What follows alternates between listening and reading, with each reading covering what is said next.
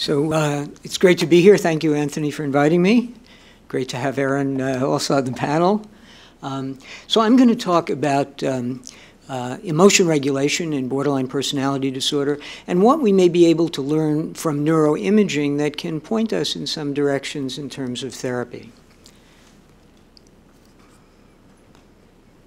So as everyone in this room knows, borderline personality disorder is really characterized by affective instability as a major feature of the disorder, sudden shifts of mood from one state to another happening over a period of hours, often in response to psychosocial events, and emotional shifts that are quite extreme and then take a long time to kind of get back to baseline.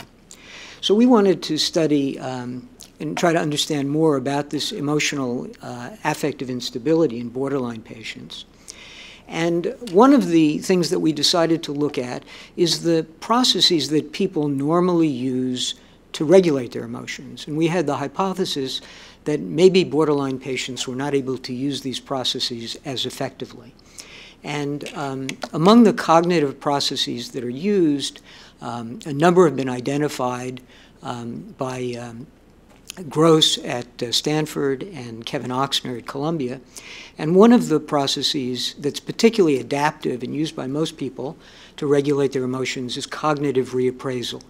And that's creating a cognitive structure to kind of reframe a disturbing situation to make it less disturbing.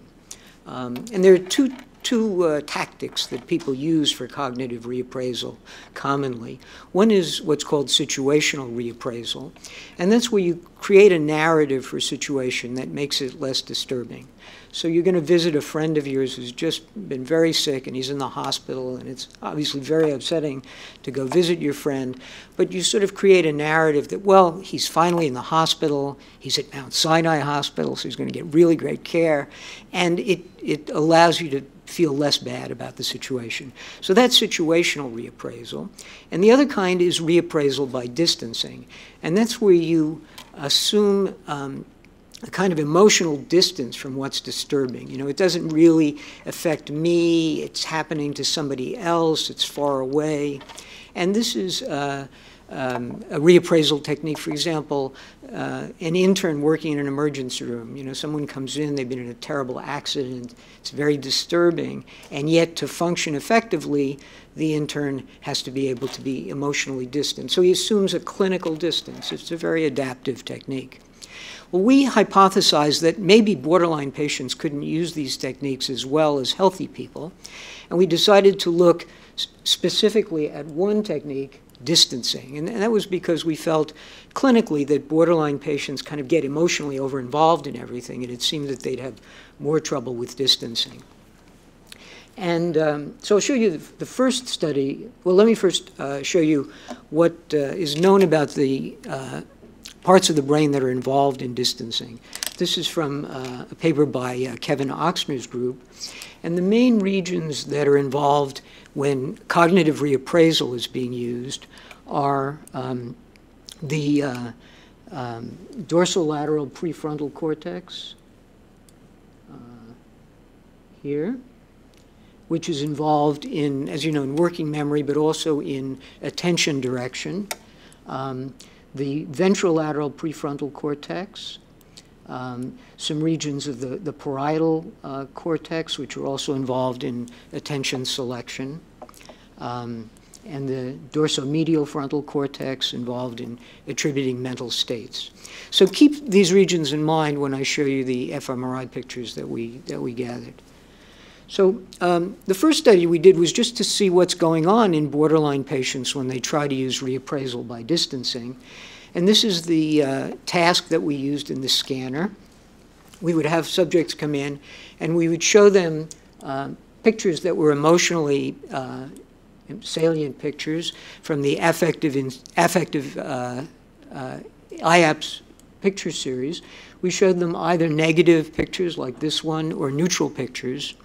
And we asked them, when they're looking at negative pictures, for half of the negative pictures, to use reappraisal by distancing, and for the other half just to let themselves look at the pictures and feel whatever feelings came, so that we could see the difference in what was going on in the brain when they were looking compared to distancing.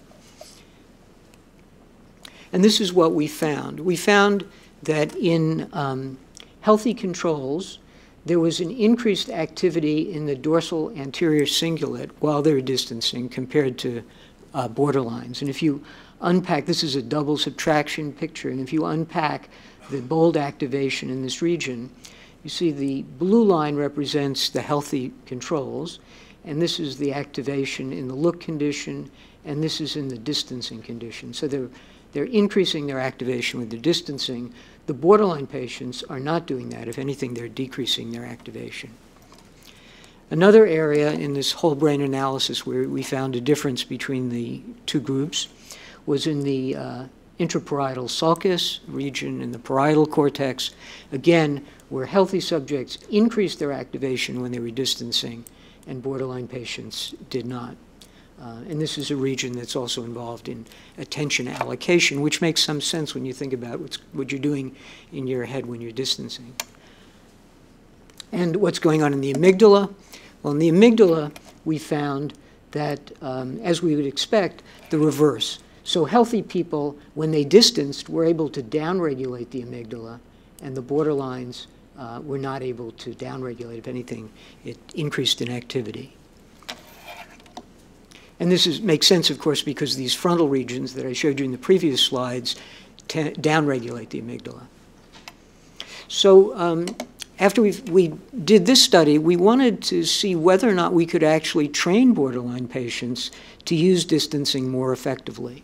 So we developed a training program, a 4-day training program, where the subjects would come in, we would get a baseline fMRI image, and then we would train them each of 4 days by having them look at these pictures with our research coordinators. I don't know if Antonia McMaster is in the room, or yes, she's here, so she's actually done this with subjects. And Maria Lopez also has done this with our subjects.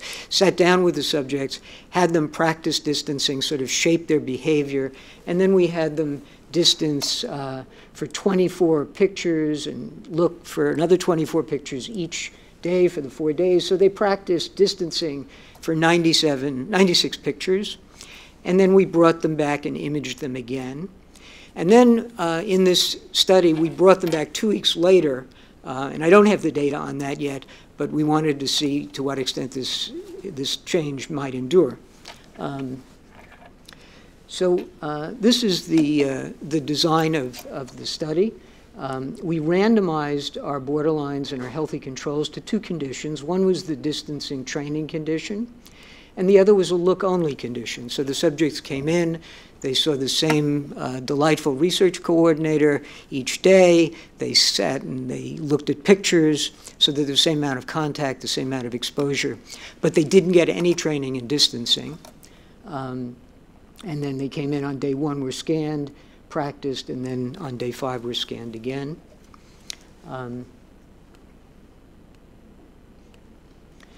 And I'm going to show you data that we've analyzed on half of our sample. We just finished the study, so we have twice as many subjects as on this slide, and we're in the process of analyzing that now. So this is data on 14 borderline patients who are in the distancing arm, 16 healthy controls in the distancing arm, 11 borderlines in the control condition, and 13 healthies in the control condition.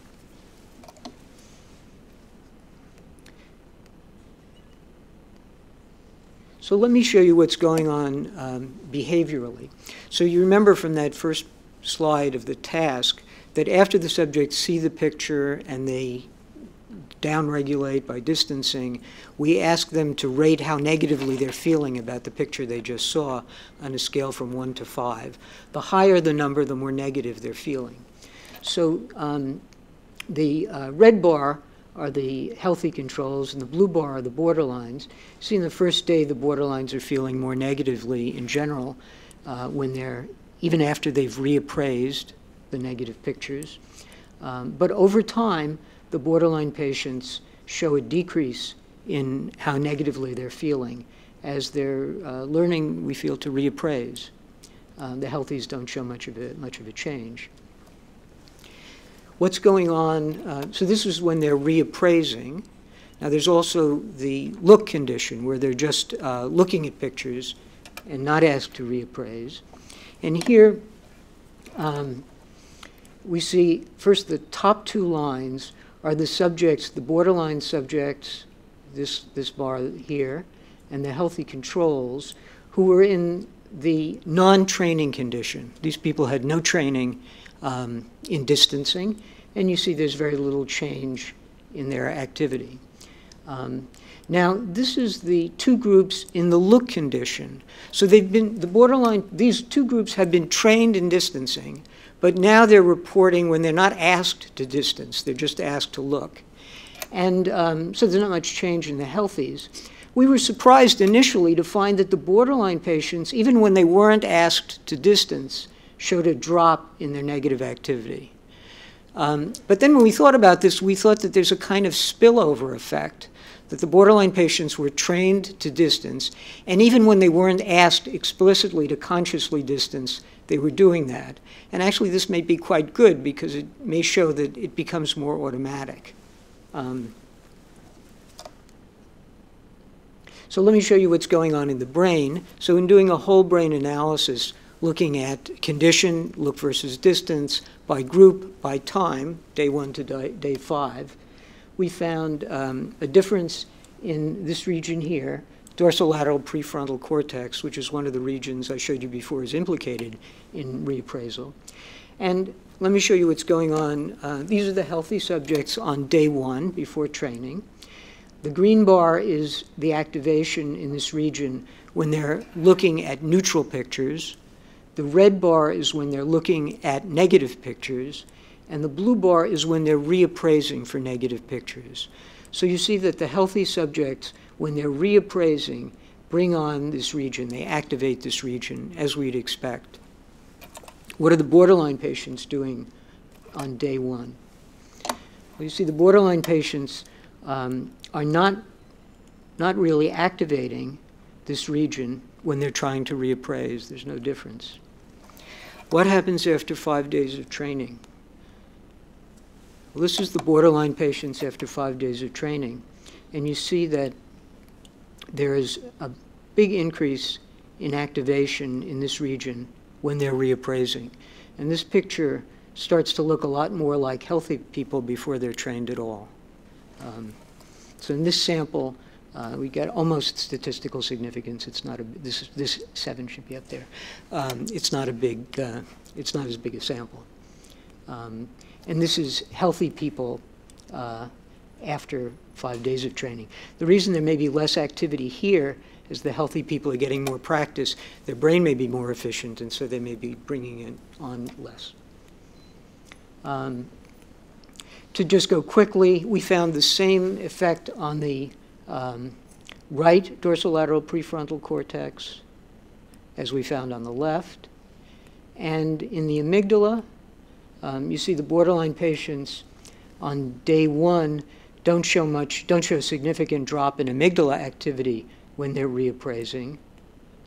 But after training, there is a significant drop in amygdala activity when reappraising. We also looked at the association between changes in amygdala activity from day 1 to day 5 in the borderline patients and how much of a drop there was in their negative ratings of the pictures. And we found that the more amygdala attenuation with distancing training, the greater there was a drop in their negative affect reports. So, so this is half of our data set, so it's preliminary data.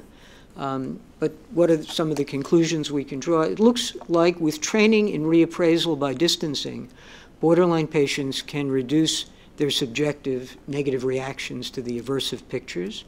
And the training in distancing leads to decreases in amygdala activity when looking at the negative pictures and distancing, and also increases in activity in the top-down regulatory region of the dorsolateral prefrontal cortex. And the results after training was that the borderlines showed neural activation patterns that looked like healthy people before training.